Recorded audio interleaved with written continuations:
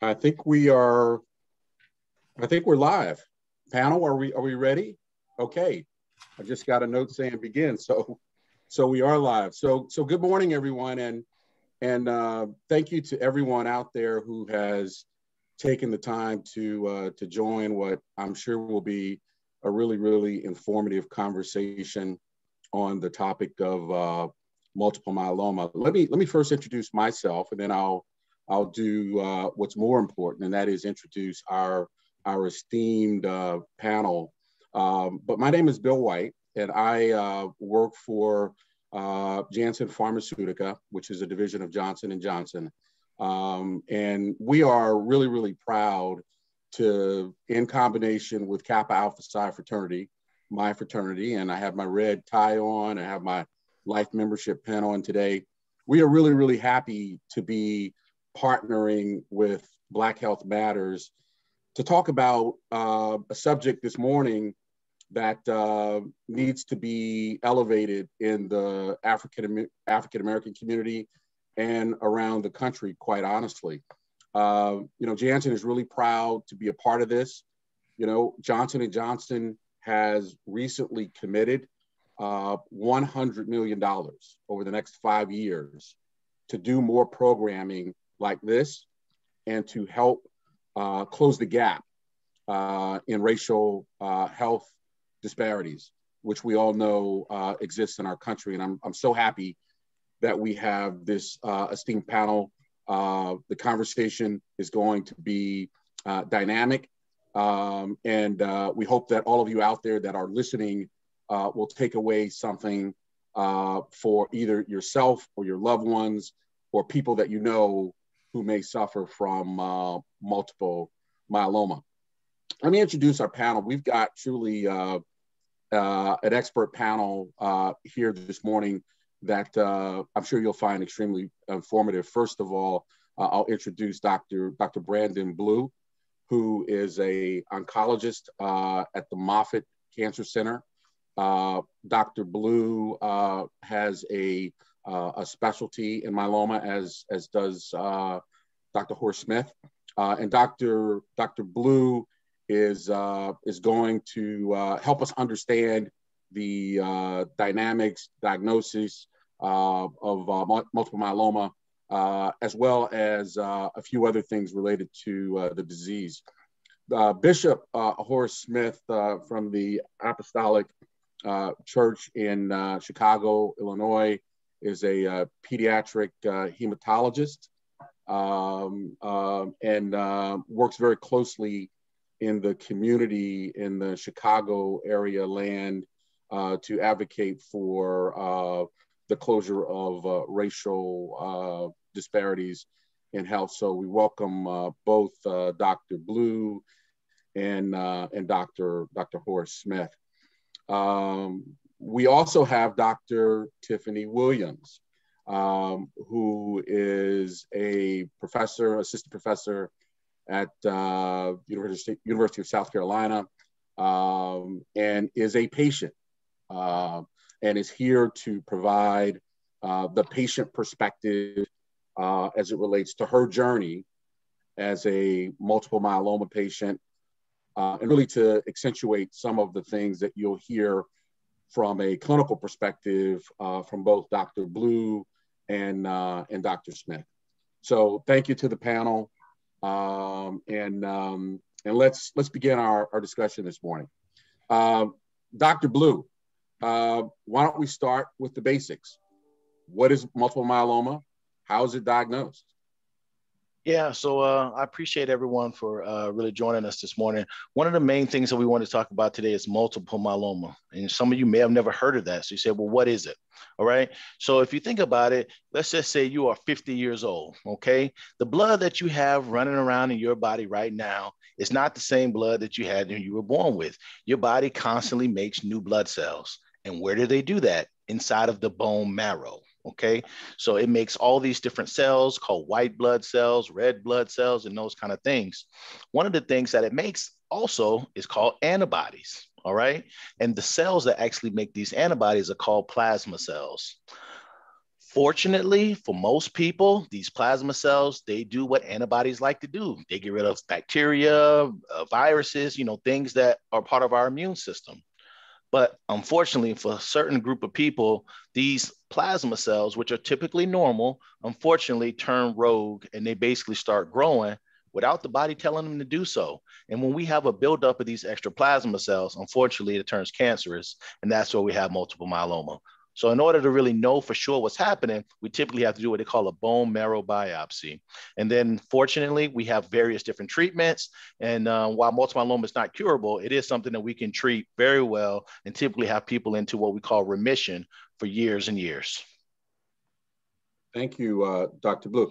Now, Dr. Blue, did you mention when is generally speaking multiple myeloma diagnosed? Is it early in life or mid-stage? Could you add a little commentary there? Yeah, so typically it is a disease of aging, right? So typically we see people in their mid to late 60s get diagnosed with multiple myeloma. Unfortunately, for African Americans, it is younger. Okay, so we see it about 10 years younger. So now instead of mid to late 60s, now we're looking at people in their 50s. And as we know that a lot of times, unfortunately in America, a lot of times with healthcare and a lot of those things are associated with people's employment. And so sometimes if you're in your 50s, you might not even really have access to things like Medicare and those kind of things, which typically a lot of patients do have access to. And that's a whole nother discussion. But that's typically what we see, unfortunately, in the African-American community.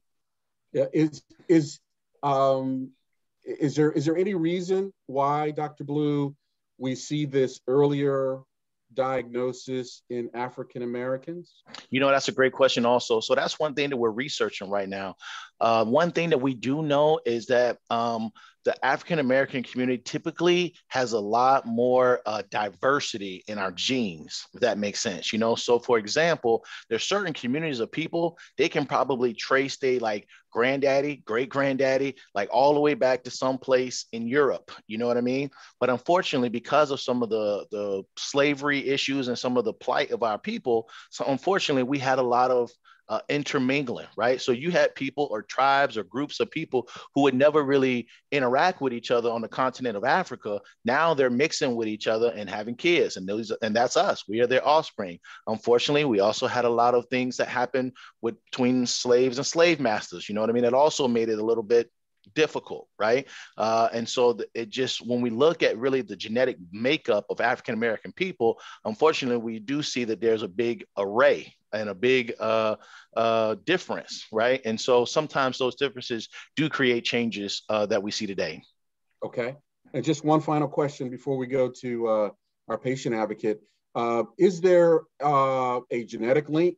It sounds like there is. Are African Americans predisposed or at greater risk? Obviously we are, but is there anything we can do knowing those circumstances as part of the African American community? Yeah. So the biggest thing that I tell all of my patients that honestly, once you know you have multiple myeloma or even a precancerous condition, that's before you even get the multiple myeloma, you need to start telling your family. Okay. And what that family member needs to do is say, hey, my cousin just got diagnosed with this cancer called multiple myeloma. I never heard of this. Am I at risk?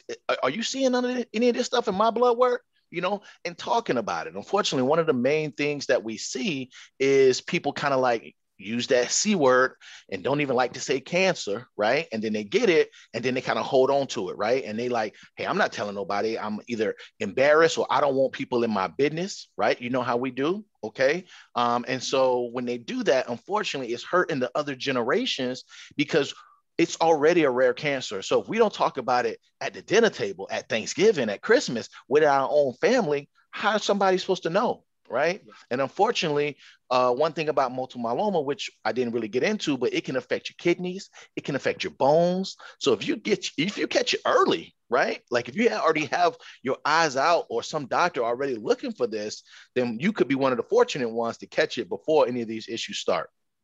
Okay. All right. Wow. Okay. So again, awareness is key.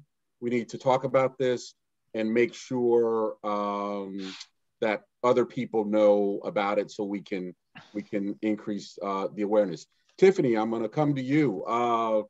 I wonder if you can share your journey.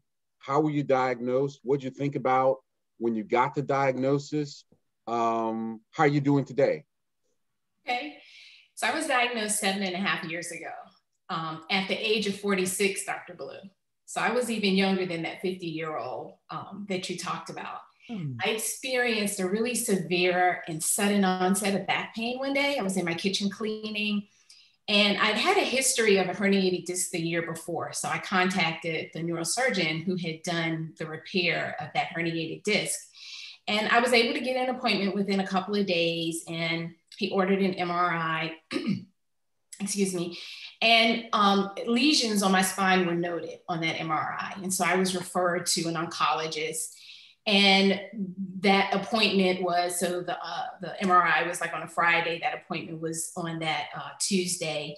And I was hospitalized from that visit because for pain management and also for testing to confirm what they thought was multiple myeloma. And so I received the diagnosis pretty much, I think it was the day of discharge from the hospital later that week. I wasn't familiar with multiple myeloma. My entire career as a nurse was in pediatrics, and I was clueless. But in hindsight, I did experience significant fatigue.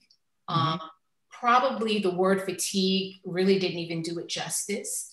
Rolling out of the bed, literally, just making myself get out of bed mid-morning, make it to work, put in a couple of hours, come home, and I'm back in bed. I mean, it was fatigue on steroids. And also I had a history of low white blood count and anemia, but they were all looked at in isolation of the other. The low white blood count and the anemia was always excused as being normal because I was a Black woman. And then I attributed the fatigue to just the demands of life, my career, being busy and active in church and in the community, being a super mom to adolescents. But in hindsight, as I look back on it, those really were all early clues. But from the time of the onset of that back pain to diagnosis was less than 2 weeks. And we know, though, that is not the norm and the typical pathway for most people who are diagnosed with multiple myeloma. So that in and of itself was really a blessing. And it was that early diagnosis that Dr. Blue talked about. Thank you. Thank you, Tiffany. I want to bring Dr. Smith into this conversation because Dr. Smith, I think you bring an interesting perspective as not only a physician, but a man of faith. And I wonder if you could just share, how you approach a newly diagnosed patient like Tiffany from both of those perspectives, both your clinical perspective and perhaps your faith perspective. Yes, and I'm glad to contribute. I really enjoyed Tiffany's sharing and Dr. Blue as well to set it up. So again, my expertise really is in the community, and I look at disease among all persons, but Black folk in specifics, and how does our culture, how does our background, how does our mindset as a people affect not only multiple myeloma, but whether it's, as Dr. Blue talked about, cancer or any condition like that. The key here really is going to become, how do we have access to healthcare as a people? And what do we do when we have either symptoms or so forth? So again, underlying, Tiffany talked about this, that most patients with multiple myeloma, they're not diagnosed with back pain. They start early on with these common symptoms, low white count, anemia, fatigue. And if you don't go to a doctor on a regular basis, you kind of blow that off. This is part of my life. I'm very busy. One of my, unfortunately, best friends a couple of years ago died of multiple myeloma, but it was caught later on, and she was a physician, but had been tired for years and going through things. So as Dr. Blue pointed out, it's a slowly evolving diagnosis most of the time. You don't always have acute symptoms. So the key there for me is, and takeaway for our audience is this: regular checkups with competent people is critically important. And the basic things, Dr. Blue said, this is a blood-based kind of abnormality. So, if you are a patient under good care, I know what your white count is. I know what your red count is. I know what your platelet count is. These kinds of things, general symptoms. So good health care from the beginning is critically important. And when you look at, again, what really in African-American society, very few of us, well, I shouldn't say that, but not enough of us have regularly good health care. So I think picking it up early is important. And also you'll find out that all of these discrepancies, many of them have a social economic basis. And so as we talk about it later on, I think we're going to have to deal with the fact that the clinical issue is critically important, but the real issues in our society go way back to what we talked about earlier, our cultural background, our perspective to health itself, preventative disease, very important because we wait often as a people to have symptoms, which is usually a late stage diagnosis. Most diseases, you don't want to wait to have a symptom. You want to have regular care to pick it up as early as possible. Thank you. Thank you. Dr. Smith, you said a couple of things that I want to just drill into for just a second. You said good care, you said competent care. Yeah. Are there warning signs that patients should pay attention to that might advise them to escalate their care? If they're in the care of for example, a general practitioner, are there things that might come out in laboratory results that might suggest, you know what, I'm not feeling well, maybe I need to escalate my care? Dr. Blue, I see you wanted to get in.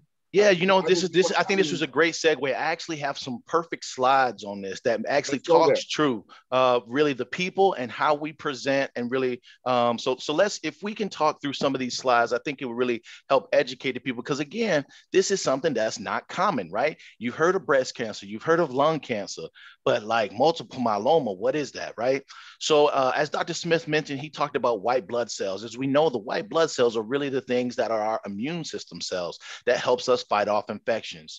The red blood cells are those things that carry oxygen. So for example, like if you needed to go run up a flight of stairs, those red blood cells go to your thighs and say, all right, let's get to work, okay? If you see this word platelets on the screen, like Dr. Smith mentioned, you say, well, what the heck is platelets? If you ever like been cutting something and you kind of accidentally cut yourself, you know how you hold pressure for a little bit, and you're like, oh, it's magic, I stopped bleeding. Platelets are that kind of glue that kind of helps stop you from bleeding, okay? And so that's really one of the main things that helps us. As we talked about, these things are in our bone marrow, okay? So the white blood cells, red blood cells, and platelets that you have at age 50 is different than you had at age 30, age 20, because your bone marrow is kind of making new ones. We'll go to the next slide. And so as part of our immune system, what happens is that all of our long bones you see in this picture here have this marrow, okay? So all the long bones that you see like on the inside have this bone marrow. And unfortunately, when they turn cancerous and develop those plasma cells, as we talked about, which make those antibodies, then unfortunately, that's where the problem comes. So if you think about it, if these plasma cells grow too much, and they're inside of a bone, what happens when the baby is inside the womb and it run out of space, right? It has nowhere to go. So unfortunately, these plasma cells break those bones, okay? And so that's why I said a lot of times, unfortunately, when the disease gets to a certain point inside of this marrow, it's confined. And so cancer without treatment just grows. And unfortunately, as a result of that, it breaks bones. Next slide. And so this is basically just a picture of what we look at. So in order to know for sure what's happening on the inside of your body, right? Because as Tiffany mentioned, you might feel tired, you might have a little back pain, but you might ask your other friend who's 50 and say, hey girl, you got back pain? She'd be like, yeah, girl, I've been had back pain. Or, you might tell one of your boys and say, hey, do you take a nap every once in a while? They're like, yeah, man, I have to take a. So, and honestly, our brains are wired to think that it's normal, that we're fine, right? And nobody, especially, like I said, Black people are younger when they get this, right? So, you might just say, for us, we attribute old age, but we be like 40. And you'd be like, oh, it's old age, but really, like, that's not really old, right? And so, you really try to make sure that you normalize stuff. So in order for us to know as doctors what's happening, we have to do what they call a bone marrow biopsy. And unfortunately, what we look at is we see some of these cancer cells like what you see here. And honestly, it's very obvious. So if you see the normal cells kind of on the left and then those cancerous cells, we see that, wow, this really is a big problem. And unfortunately, we see it all too common. Next slide. So this is super important, okay? Because this is kind of what we were talking to before. Multiple myeloma is the active cancer, meaning that like, hey, I have this problem and I need treatment. But there's other things that can be done prior to getting this active multiple myeloma, okay?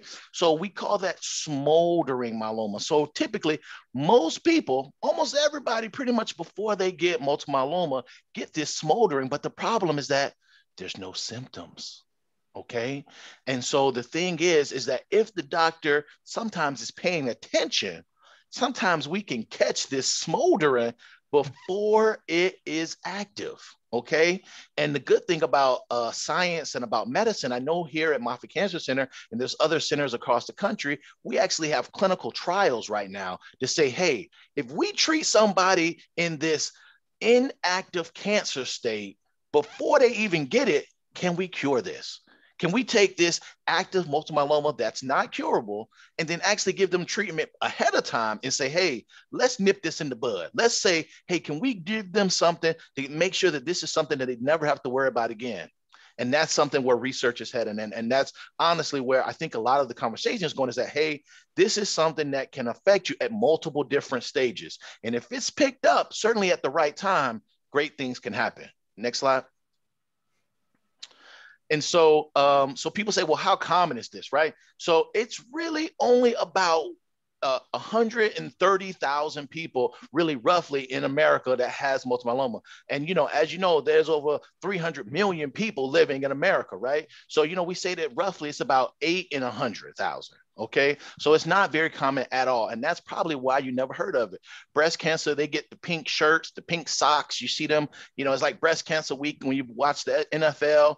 Lung cancer, they get all these different, you know, kind of accolades. Prostate, we've heard of it. But multiple myeloma, unfortunately, because it's really 130,000 people with it in America, it really doesn't get the light that it should. So I appreciate everyone for giving us this opportunity today, because some people never heard of this, and what you don't know sometimes can hurt you. Next slide. So, so basically, one of the questions that was brought up before is like, what age do people typically, you know, get this disease? And as you can see, the amount of cancer that you get with this multiple myeloma goes up with age. So if you compare someone in their 40s, unfortunately, like what Tiffany was referring to, you know, the likelihood of that is much lower than if you ramp up to someone who's 70, 80 years old, okay?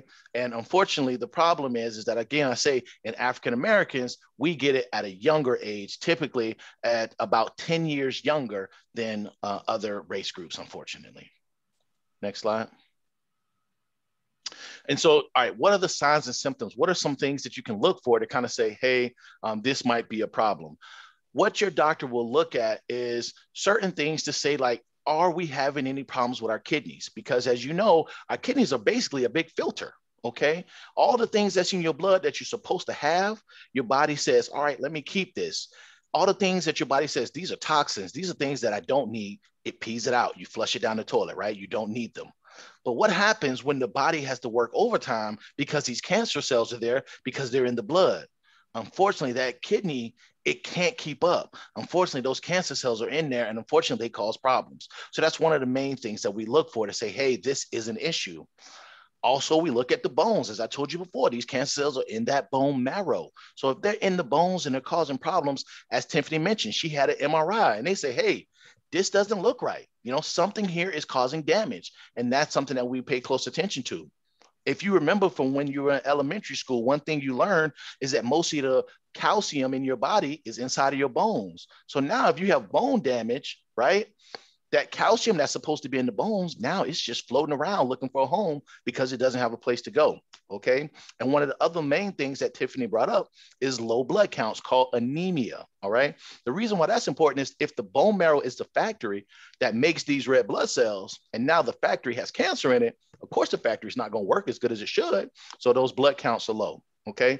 And so those are the things that we look for to kind of see, is this a problem? Next slide. And so there's tests that people could look in the blood and the urine, because I told you that makes sense, right? Because the urine will tell us what's happening there. That bone marrow biopsy, we get a glimpse inside the bone marrow and say, hey, are there cancer cells there or not?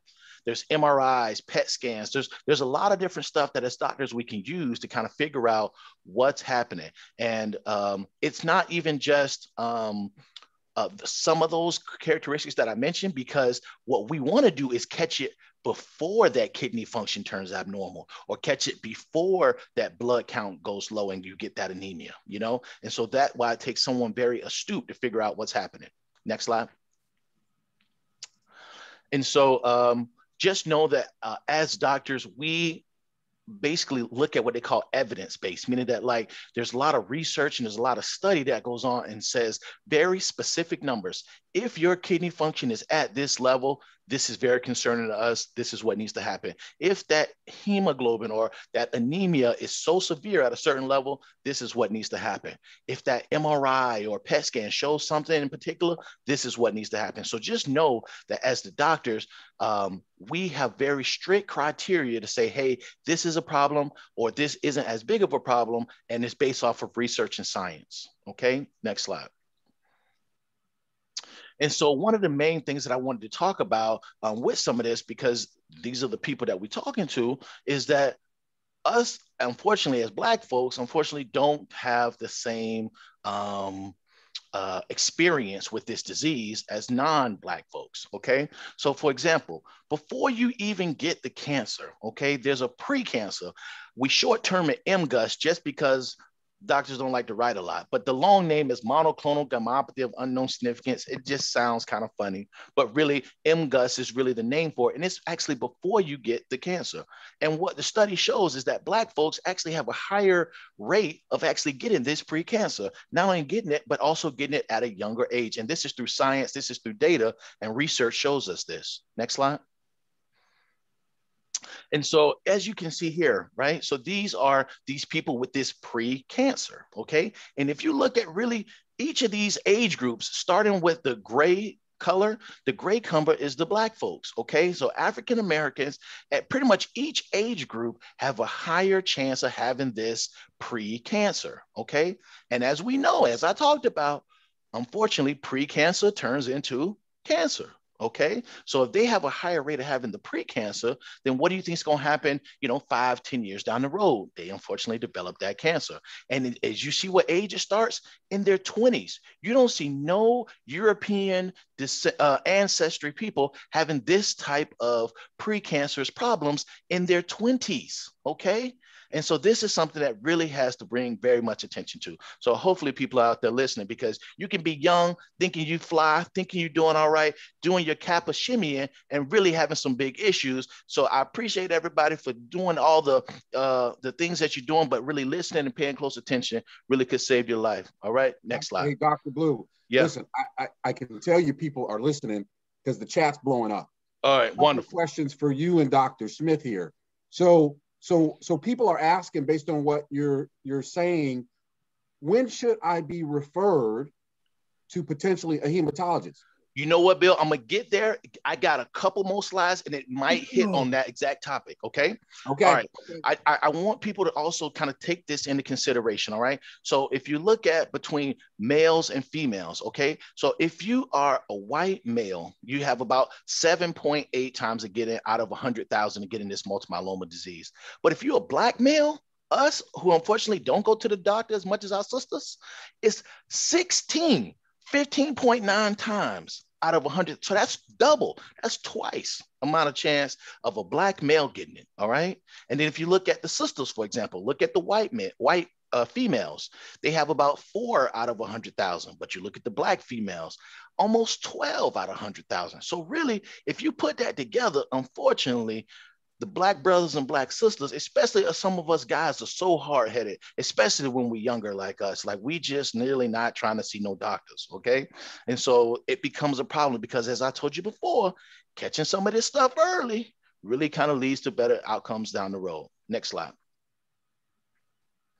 And so this is kind of just proves home a certain point, okay? So if you look again at the ages, okay, this kind of purple line here is African Americans. So not only are we getting, is that line coming at an earlier age, but we're also getting it more often, all right? And hopefully for the reasons why I just explained, because we have more of the pre-cancer, right?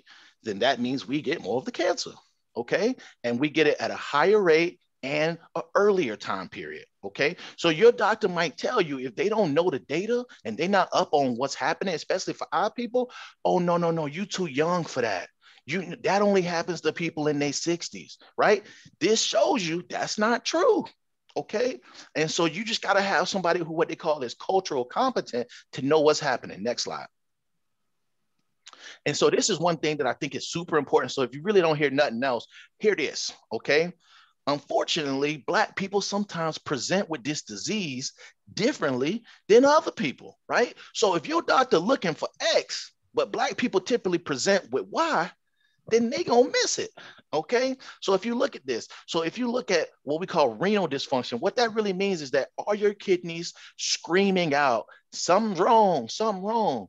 But unfortunately, what some of the doctors do, unfortunately, is they say, oh, that's just diabetes, that's high blood pressure. Because honestly, we got other problems besides cancer, right? We got heart disease, we got diabetes, unfortunately, as a people, we do have problems, right? So people sometimes don't really do the extra check to say, hey, let me just make sure this is due to diabetes. Let me just make sure this is due to hypertension. And it's a simple urine test that basically can look to see if somebody is actually spilling some of these cancer proteins in their urine. So Black people do present with much more kidney dysfunction than other folks, right? Also that anemia, unfortunately, especially as Black women have a much higher rate of having what they call uterine fibroids, okay? So a lot of times what doctors might say is, oh, that's just your iron or just, but there's also, they never even checked your iron level. You understand what I'm saying? Like this happens all the time where they kind of just say, hey, Black folks, this is a typical problem in your community, blah, blah, blah. But without doing some of these steps to say, hey, actually, this might be something more to it. Okay. And unfortunately, because multiple myeloma is rare, like, don't get me wrong, not everybody with kidney problems and low blood counts have this issue. But if they see that, sometimes they can really catch things early. Okay. Next, be careful with that. Next slide. And so this is kind of the unfortunate problem that we have, okay? So if you look at this slide, the graph in the middle, as I told you before, we have the higher, when that word incidence is there, that means we get it the most, okay? So the little triangles are the Black folks, okay? And that's us all the way at the top, not even close to the other races, if you really look at it, like we just get it much higher, okay? And then if you look at the graph all the way to the right, unfortunately, that also means we die from it the most. And unfortunately, that's not even close. Mm-hmm. If you look at these other races, Hispanics, Asians, blah, blah, blah, they're very close to the white Americans, and they basically are all pretty much grouped together, okay? But where you look at, not only are we getting it higher, but unfortunately, we are dying from it at a much higher rate than everybody else. So next slide. So then the big thing is they like, well, why we got to die from this? Like, what's happening, right? So the main thing that we have found out is that one of the strongest tools that we have to really kind of like combat this disease is called a stem cell or bone marrow transplant. But really, if they looked at it, Black people not getting the transplants. So it's like Dr. Smith was mentioning earlier, it's like, if you saying that, you got this big fight that you're trying to fight, and we saying, hey, we got a big gun that can take care of this or at least help with this, but they only giving you a knife, like, we gonna lose that fight, unfortunately, okay? And so what we trying to work on is really trying to say, hey, this stem cell thing is a big game changer. But unfortunately, as doctors, like, so for example, for myself, I work with people and do this bone marrow. I need to know that you got this disease, meaning your doctor needs to refer you to come see me before I can even give you this potentially life-helping procedure.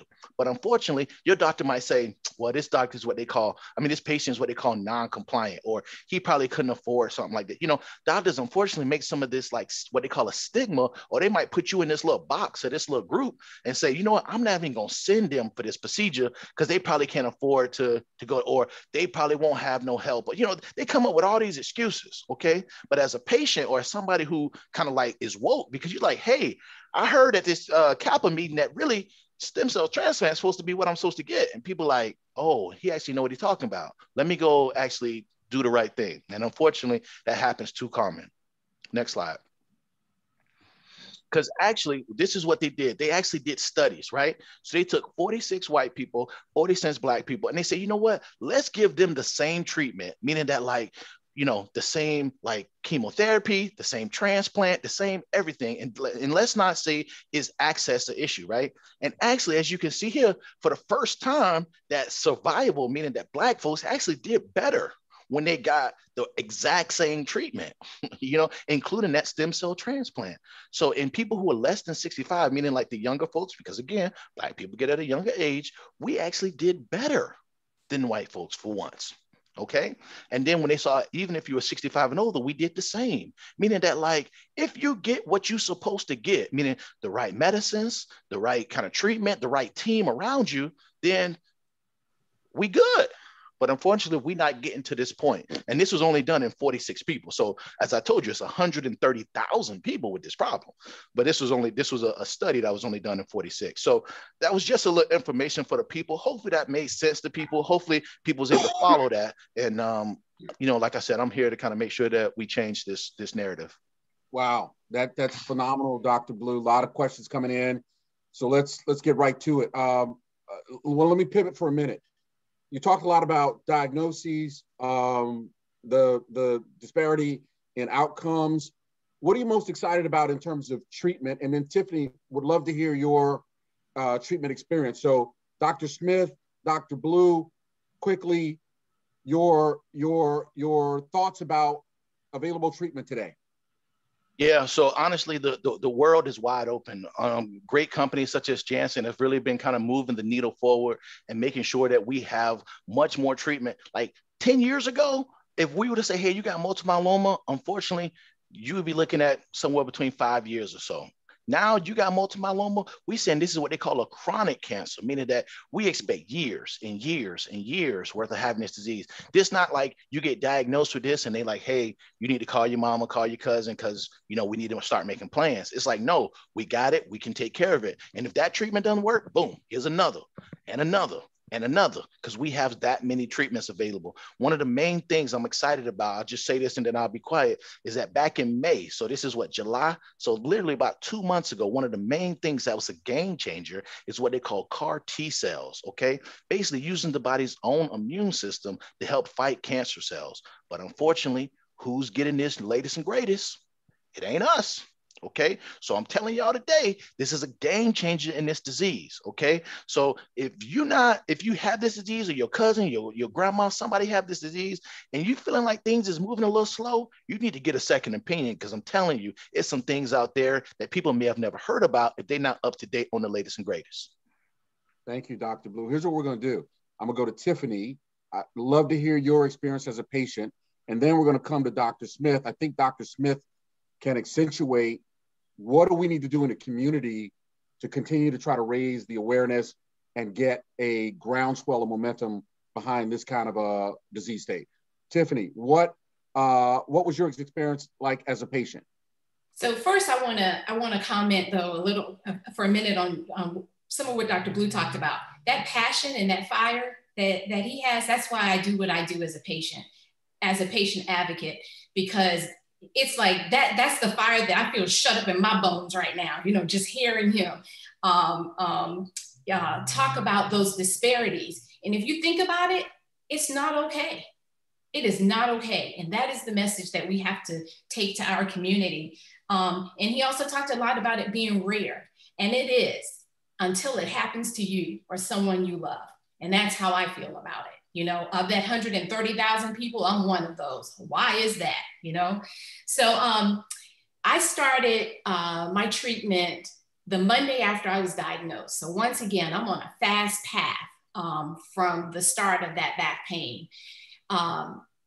I received infusion therapy for about three days a week for roughly about 7 months. And then I had an autologous stem cell transplant, and I'm currently on maintenance therapy. So pretty much a typical path. I've been in remission for about 7 years now.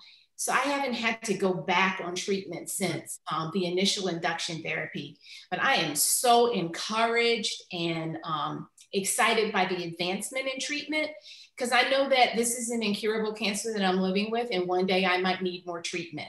And to know that there are so many other options that can be thrown my way is encouraging, because only 7 years ago, I thought I had 5 years. I thought that was my prognosis. And so to be out 7 years now, I can't tell you what that feels like as a patient. So from a coping perspective, it is tough. It's tough to have a cancer diagnosis. I don't think I know anyone who would say otherwise. And living with an incurable cancer, it takes an emotional toll.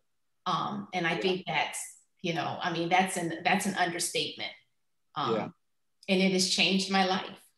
Wow. Thank you, Tiffany. I can really sense your passion. One follow-up question for you. When physicians like Dr. Blue and Dr. Smith say, you've got multiple myeloma, we've got treatments, I wonder if you could just share what you would say to other patients who may be afraid of the road ahead, who may be discomforted by potential adverse events. What would you say as a mindset that they should have going into treatment? I think we all have to find our own inner peace with any type of diagnosis that it is that we receive. My faith is a very important part of my journey. So I had to balance what I heard, what I believed, and what was real. And it was a balancing act for me. And one day, one area would take over and take control over the other. And another day I might find more peace in my faith. So I would say to people, you don't have to walk this journey alone. We tend to suffer in silence as Black people in general, unnecessarily, and we don't have to. We need to find support systems. We have to rely on people who can be there and help us and support, because every day isn't going to be easy. So I would tell them to find that peace, determine where it is they want to take this path and journey. Yeah. Thank you, Tiffany. Very well put. Hey, Bill, I want to just add 10 seconds to that. One thing that I would tell people too is if they get newly diagnosed with multiple myeloma, because it's so rare, it's okay to get what they call a second opinion and talk to somebody who's a multiple myeloma specialist, okay? So for example, most cancer doctors, they see breast cancer, then the next patient might be colon cancer, the next patient might be lung cancer, and then they see you as multiple myeloma, okay? And they all trying to treat it and figure it out. But me, the first person before you is myeloma, the person after you is multiple myeloma, and so this is what I do. Okay. And so it's okay if you're newly diagnosed to say, you know what, it's just to double check. Like, hey, this person really wanted me to be on this chemo. What you think? Is this right? And as long as you do that, it's call a second opinion. It's fine. Absolutely. Dr. Smith, what do we need to do in the community? That's where you, I think, and your church in Chicago are actively involved. Can you give us some critical things that we need to do in the community to continue to advance awareness and ultimately improve outcomes in the African-American community? Yeah, and let me, I appreciate Dr. Blue's passion. And Tiffany, her story is great, but let me give you a caution.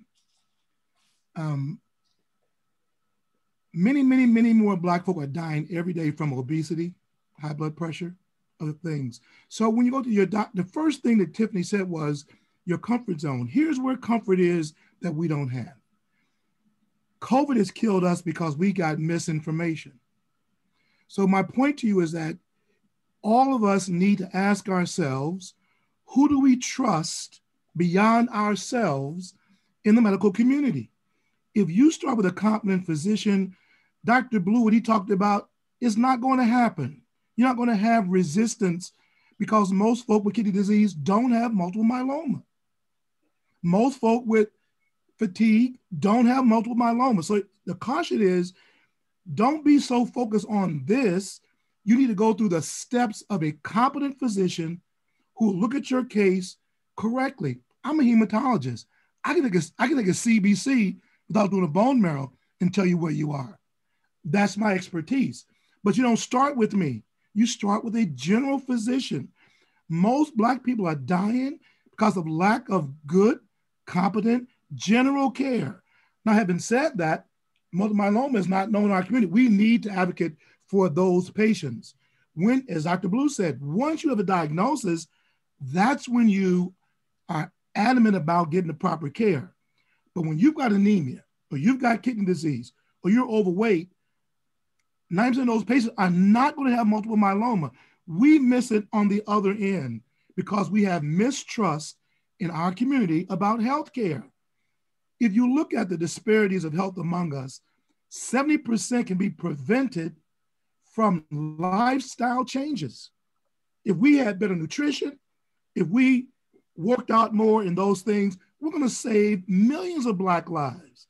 So I don't want to dilute the passion of multiple myeloma, but what's killing us is violence and obesity and high blood pressure and these other things. Once you're diagnosed with a anemia or a blood source issue, Dr. Blue is right. Get the most expert person you can. But as a common Black person every day, if we don't begin to take look at COVID. Why has COVID killed so many Black people? Ask that question. The disparity is because of mistrust with basic care in our community. We need better facilities in our community. We need better trained physicians. We need more folk that look like Dr. Blue and myself, that look like us, that people can trust.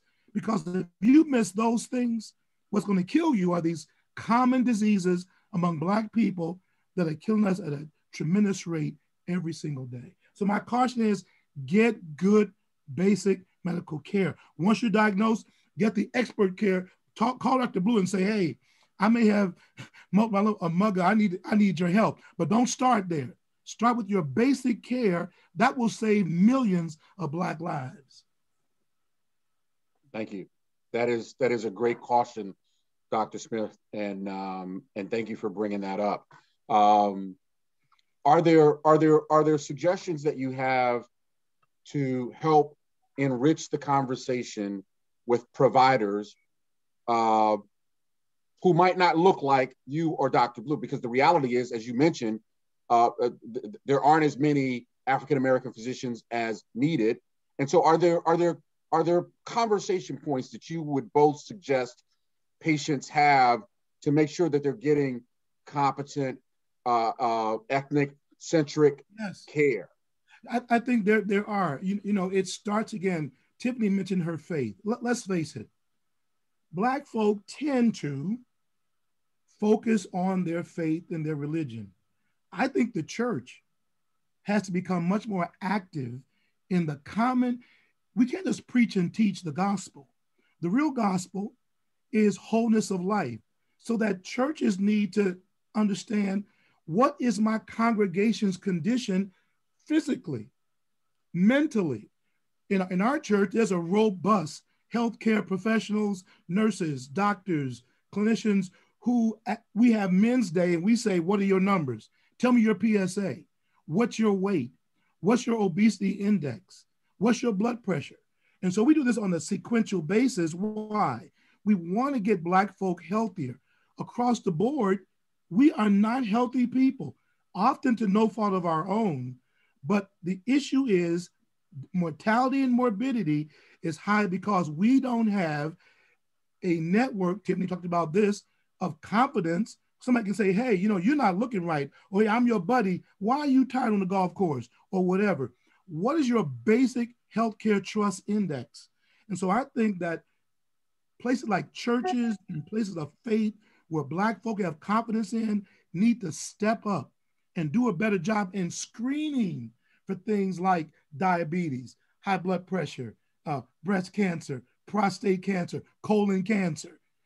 Churches can do this because they have a trust factor that can be factored into getting the right kind of care. Thank you. Okay, Hey, Bill, can I just ask 30 seconds? I just want to add this. I'm gonna say this too, Dr. Smith. I don't blame people sometimes for not trusting us. You know what I'm saying? Like, as the doctors, as the medical community, unfortunately, man, we've let people down, especially people of color, especially Black folks. You know, we have not done right. Okay. So then like, and this would be very quick, but like, if you look at, you know, certain companies that have really done wrong by certain people, and now some of those certain companies might be coming out with a vaccine that's supposed to be helping them, and they really was trying to push Dr. them. Blue, we need that. We need COVID. And let me just say this: Black people, get vaccinated for COVID. If you don't, but you also can't fault people sometimes for not trusting the system. Like, you know what I mean? So I think what we need to do, you know what I mean, is kind of just say, hey, and recognize that, like, you know what I mean? And not say like, oh, just trust them because we said so, but recognize, say like, look, we get it. You know what I mean? But also we know this is something that's going to help you. You understand what I mean? Blue, because Dr. Blue, you have a reputation in the Black community. I do as well. So where Black folk have been burned, we cannot afford to let them stay there. In the last 30 days, 99% of people who died from COVID were unvaccinated. Yep. And too many were Black people. Even though they've been burned, you and I have to say to them, get vaccinated unequivocally, because we know that their fears are unfounded in this area. Yeah. You have a position of trust where we must break down ignorance. Yeah, Tuskegee was real. These things are real. But not even Tuskegee. We don't have to go that far back. Exactly. Tiffany probably went to the emergency room saying that she had back pain, and some emergency room doctor probably said, oh, it's nothing. Oh, I'm not going to do anything. You know what I mean? So this happens too common to too many of us. And now she might have waited 6 months later to get the actual scan that she needed. You know what I mean? That's not my experience. It happens. I will tell you this: Black, white, Hispanic, whatever. 90% of most physicians, that would not happen. We are too well trained today. It happens, but that's called anecdotal. Right. The majority of patients who have back pain are not going to be ignored. And so we have to be careful that we don't preach a scenario that does occur, but's rare, when the majority of those people don't even get to the ER. What we need to do is make sure that our clinics in our neighborhood community health centers are much more accessible, because today we are watching how people are being treated. But when we buy into the scenario that your doctor doesn't care or is incompetent, we have increased the risk of mortality. We've got to stop doing that. Absolutely. Listen, can I say something? I'm going to go to Tiffany, and then we're going to jump right to Q&A. We got a really active conversation. We're not going to solve all this today. Great dialogue. Tiffany, and then we go to Q&A. I just want to say that two things can be true at the same time, right? And I think geographically, I can say that in the South, I still see those disparities among providers, not just even myself, even when I was still practicing before I retired, patients, you know, I see the disparities that they face among people who look like them and people who don't look like them, because they are perceived as one way when they walk in and present. There's a bias already attached and a stigma attached. So yeah, I agree. We don't have to go back as far as Tuskegee. Real day, real time. Disparities are existing, but I believe that both of these things can be true at the same time. And we have a responsibility to help educate our community, but the onus is not 100% on us as patients and as Black people. The onus is also on the researchers who fly into our communities and want to get numbers and data on us. The onus is on the institutions that have set up these D&I centers and say they're doing this and doing that, but what are they really doing?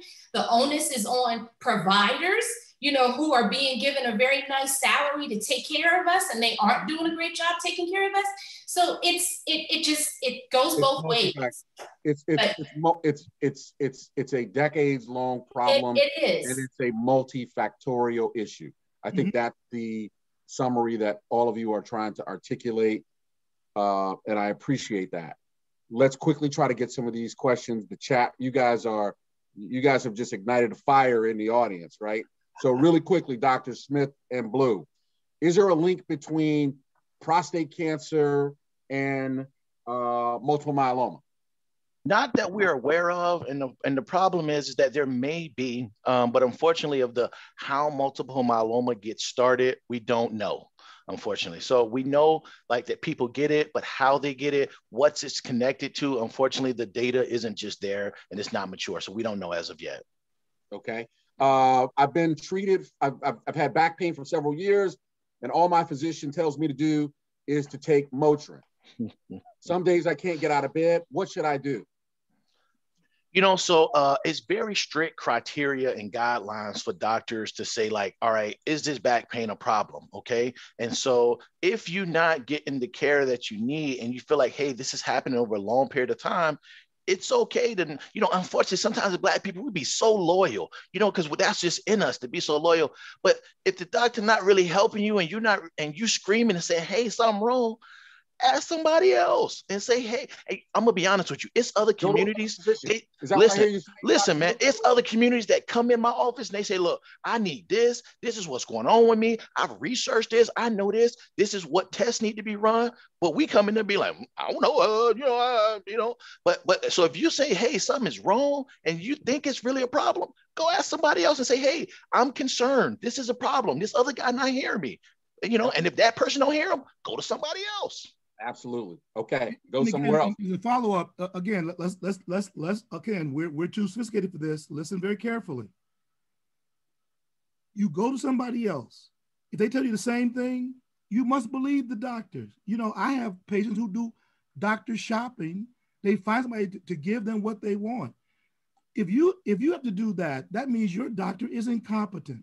But if you go to 2 or 3 physicians and they tell you your back pain is the same, all 3 of them, that's what you have.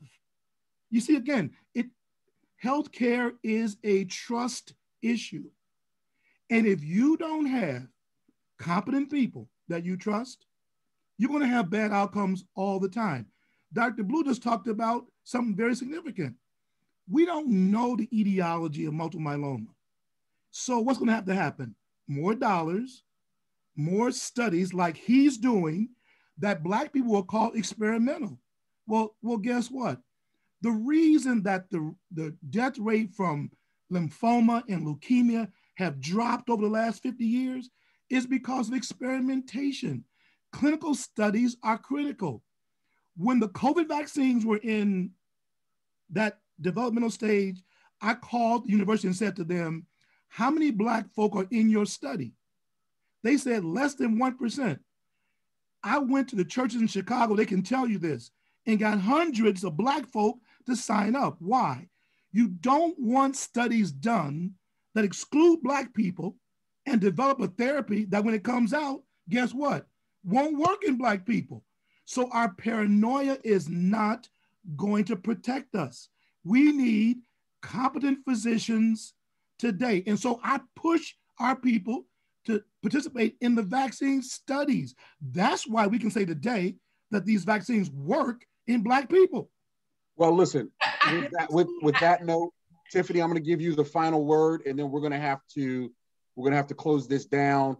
But Tiffany, the final word before we leave the audience with some action steps. Yeah, so I think this demands a part 2, but yeah, Dr. Smith, I'm struggling as a patient because I hear you and I agree with you, but it's not black and white. Of course it isn't. I have a situation that I've been dealing with since my stem cell transplant, that I have gone to 4 providers and I've been in care. I've not been shopping. We've been referring and going, and I've been not getting answers. Yesterday, I saw my 4th specialist who actually specializes in the symptoms that I'm experiencing, and I finally got answers. Good. Well, it wasn't a trust issue. It was in my soul, I knew something, what I was hearing wasn't right. It wasn't that I didn't trust them. It wasn't that, it was that they weren't giving me the answers. So I needed to go to a 4th. And I might have needed to go to a fit. You know that you are not the typical Black patient, and you have access to things that most Black folk are not going to get to the fourth. You know that. But also, Dr. Smith, you got to know your body. You've been living in your body for 60 years. You can't. I know your body better than you do. Listen, no, that's not true. You can't tell me that some doctor is going to tell you what's wrong and what's right. You know what I mean? Right. And unfortunately, especially in the South, man, we having problems out here. Our people are hurting, and they're not really being heard. And that's the problem. And that's the problem. Listen, then y'all need to get some Northerners to be your doctor. Right, exactly. Listen. Let me try to put a bow on this. So one thing that is clear, we need a session 2, 3, 4, and we need some PhD level courses here, right? So a couple things, right? First and foremost, I want to thank Dr. Tiffany Williams. I want to thank Dr. Horace Smith, and I want to thank Dr. Brandon Blue. Yes. If you didn't sense this passion, you're missing something in your heart and in your head. Secondly, I want to thank my company, Janssen and Johnson & Johnson, for sponsoring this. Yes. And while I can't make the commitment, I am sure the team is going to want to have conversations like this again and again. I want to thank Kappa Alpha Psi fraternity, my fraternity. And I want to thank Johnson & Johnson. Again, Johnson & Johnson has committed that we are going to spend $100 million over the next several years to try to help close this gap. Our company should be a part of this solution. Yes. And we're going to step up and hopefully make a difference in this phase. So for those of you on the chat line, this presentation will be available, I believe, for 45 days. So if you want to look at it again, please do so. And we would advise you to go to the Janssen booth, where you can learn much more about multiple myeloma and current treatments. And thank you all for your active participation. Once again, a big round of applause for Tiffany, Dr. Horace Smith, and Dr. Brandon Blue. Thank you very much. It's been an engaging hard, man. You're young. Thank you. Thank you all. All right. Thanks, everybody. Great. Take care.